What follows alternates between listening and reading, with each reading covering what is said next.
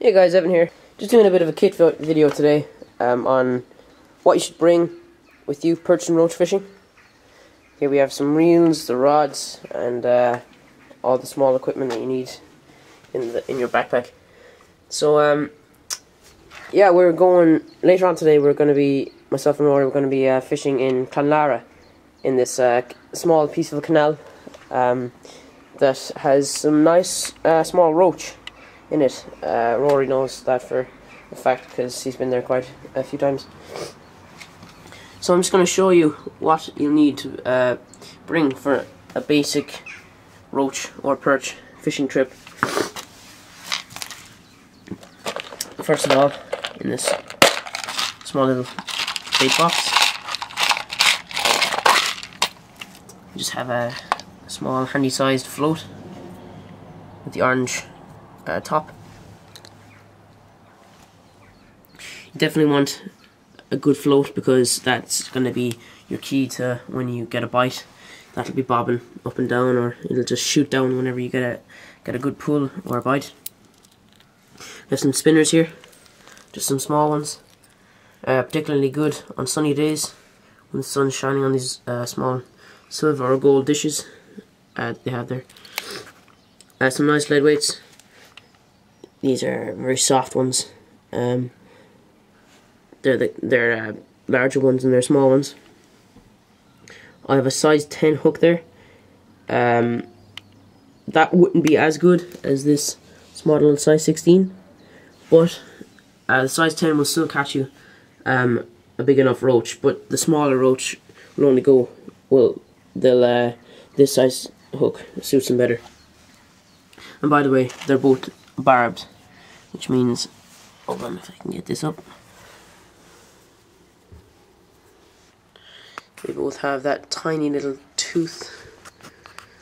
Try and focus it. Yeah, they have that tiny little tooth there, and that basically grabs onto the fish. And if it's barbless, if it has no barb, then you'll definitely be losing fish. That's happened to me quite a few times. I've gone in with a barbless hook and it's just, the fish has just slipped out of it. The barb is what keeps it on. So yeah, moving on to the knife that you have. You definitely need a knife or a multi-tool for some kind of cutting implement. This is just a mini fixed blade. It has the little button there. It's very sharp. I've sharpened it a good few times with just a ceramic sharpening rod. Very handy, takes up no space and is practically weightless. Onto the pliers. I've got two types here, and I reckon that they're probably the better ones because you can reach down into fish's mouths and take out the hook with the tiny little top there. But if you only have this kind of pliers, that'll do fine as well for clamping on lead weights and stuff like that. I actually bring both of them because that's probably better for clamping on lead weights onto your line, and that's probably better for moving hooks or whatever. Now onto the pack that we're going to carry all this in. Just a small camouflage rucksack with a few small pockets in the front, one for a water bottle, one for stowing pliers or knives and stuff, and one for carrying the main stuff like the bait and the bag that you're going to keep your fish in if you catch one. I use this drawstring bag, but you can use any plastic bag that you get from a shop. This one's a bit more durable. It won't like tear or stretch like those plastic bags usually do. And you don't want losing fish inside your rucksack because it'll smell awful if they do. Alright, now moving on to the type of rod that you should have. I've got three types here. These two are basically the same. They're fold up, which basically means that this folds into that and it folds into that, and back down into there. And then this one is just a two-piece rod. or you can remove, or I'll just show you now. You can just remove it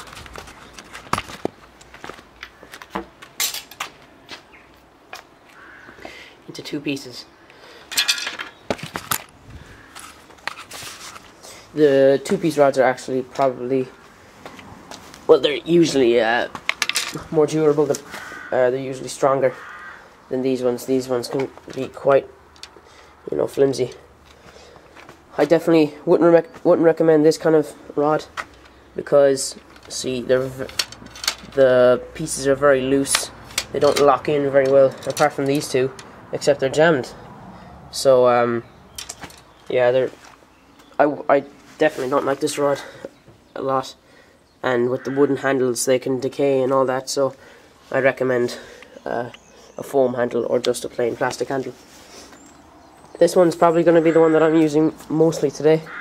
I might bring that one as well, I'm not sure, but this one is nice and small, good for fishing off, you know, a narrow bank, into a narrow canal, and that's the kind of place that we'll be fishing today.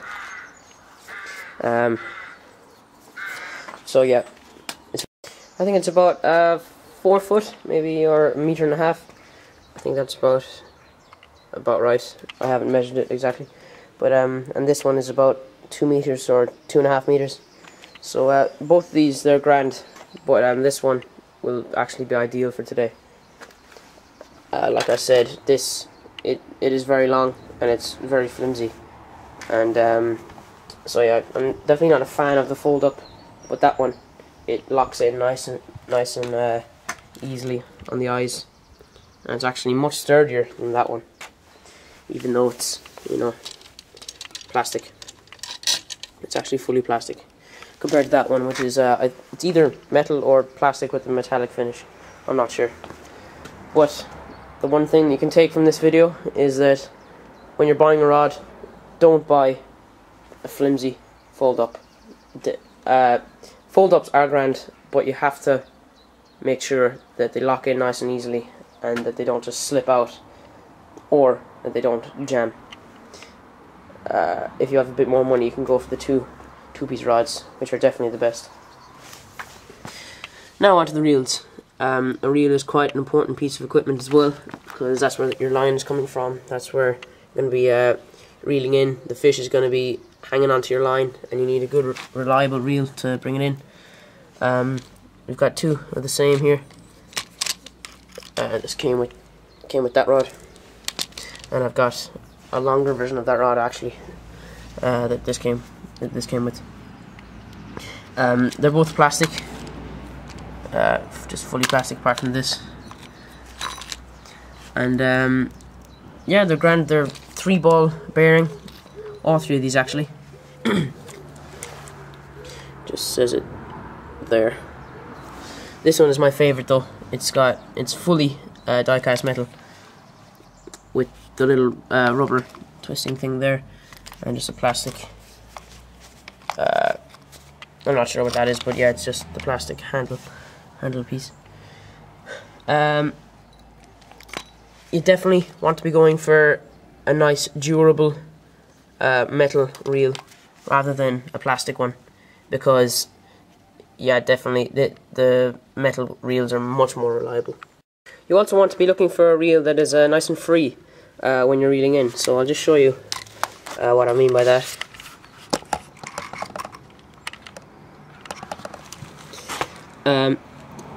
Basically, when you're reeling, you want your reel to be nice and smooth like that, and you don't want there to be any stoppages, like, you know, like juttering like that, or any tangling in the line because the bar gets in the way or anything like that. That's what makes for a good reel, when all these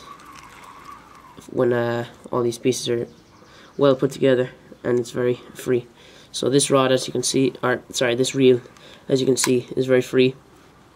It's nice and smooth, and I don't go fishing as much as I'd like to because there's school and everything like that. But whenever I have gone out fishing, I've had no problems with this at all. And I actually haven't used the two reels back here at all, because I'm not actually sure how well they work. I've just used this the whole time. So yeah, die cast metal reels are the best compared to the plastic ones, because you definitely don't want your reel breaking as you have a fish coming in. And the line here, actually, yeah, I'll just move on to the line now. So that's basically the full thing on the reels: metal over plastic. And look for a free reel. If you're in a fishing shop, just try them out. Don't be afraid to try them out. They definitely should be free when you're reading in. Now onto the line. It's just basic 1 pound line, but 1, 2 and 3 pound line will definitely work. 2 is probably the best, but this 1 pound line works perfectly as well. It's transparent, sort of, with this kind of blue tint in it, so you can see where it is. Alright, so that's basically the whole kit, apart from the rain jacket. It's a big thing in Ireland that all fishermen need, is a good waterproof rain jacket, because the incessant raining, unfortunately. But yeah, reels, line, rods, pack, and all the little gizmos that you'll need to make the fishing. You know, to have all the equipment there that you'll need inside that.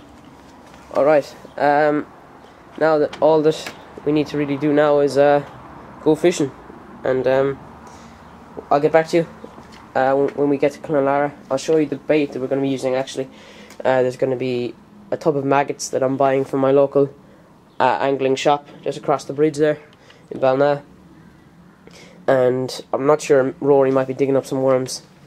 I probably could give some digging a go for some worms, but I'd say the maggots probably do better. Maggots are perfect for roach, and worms are actually very good for perch. So I'd say, if you're thinking of going on a small little fishing trip for perch and roach, you know, bring a few of both, maggots and worms. They both work, so you know, you can experiment. Even put half a worm and 1 or 2 maggots on the hook. So yeah, see you when we get fishing. Hooked up with Rory, and we've come out to the canal in Clonlara, and we've come here with Anthony, Rory's brother. He started off down there. So we set up our rigs. Very basic, just a float there, about half a metre between that and the 2 lead weights, and size 16 or 14 hook. Like I said earlier, we're going for roach, so we're using maggots, red and white, and we have a good feeling about this place because we've seen a few fish already rising. So we'll get back to you if we catch something. So I just cast in here into this small area, and came out with this little guy. Small roach. Pretty cool.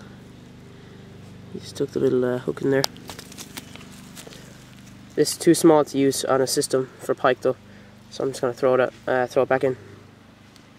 I'll just show you how to safely do that.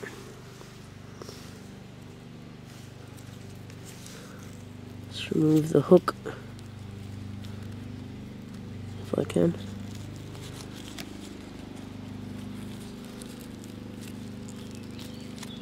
Yep. So that's that little guy. I'll just chuck him back in. That's all there is to it. That's pretty cool. That was first catch of the day. Apart from Anthony, he caught 1 perch. So yeah, continue fishing. That was a good start. He was very small, but still, it's very fun. Just seeing the float bob and just reeling in those little guys. So yeah, I'll get back to you if Rory or myself catch any more. Hey guys, I just caught a fish here in this small area of a canal, and it's actually quite a decent sized perch. So I'm just going to show you how to correctly stow your fish once you catch them. Actually, I'll just put down the camera and remove the hook.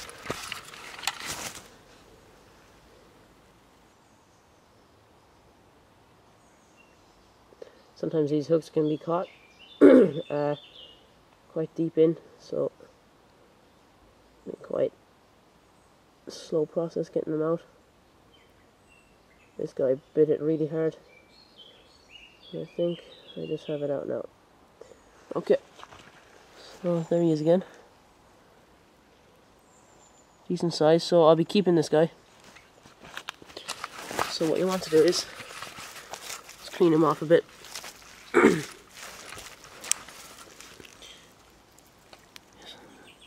Leave him in there, just give him, re-oxygenate him there just a bit.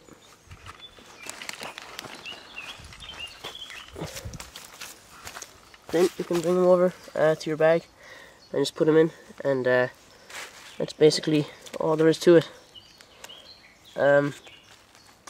This guy will probably, yeah, he'll be a decent size for a system for a pike. So yeah, I lost actually quite a big roach in here as well, and I caught another perch in here as well. So except that was very small, so I just threw it back. Except this guy is probably a good size. I'll just keep him there. Unfortunately, we have to leave now, but we've kept 2 fish, and Anthony racked up a good few as well. Yeah, he's down there. He's going to continue fishing for a little bit. That's one of the perch that Edwin caught. I caught that one. Small enough, but sure. And one more, bigger one. And we already caught that one. That's overall, I only caught 3 perch. One of them fell out of my hands. And fell back in. And the other one was just extremely small. It was a baby one. And I think I caught 6. I caught 3 perch and 3 roach, except the last one roach that was about that size. So I was a bit disappointed with that. But yeah, that was good fun. We're gonna have to come back here sometime. And yeah, right. See ya.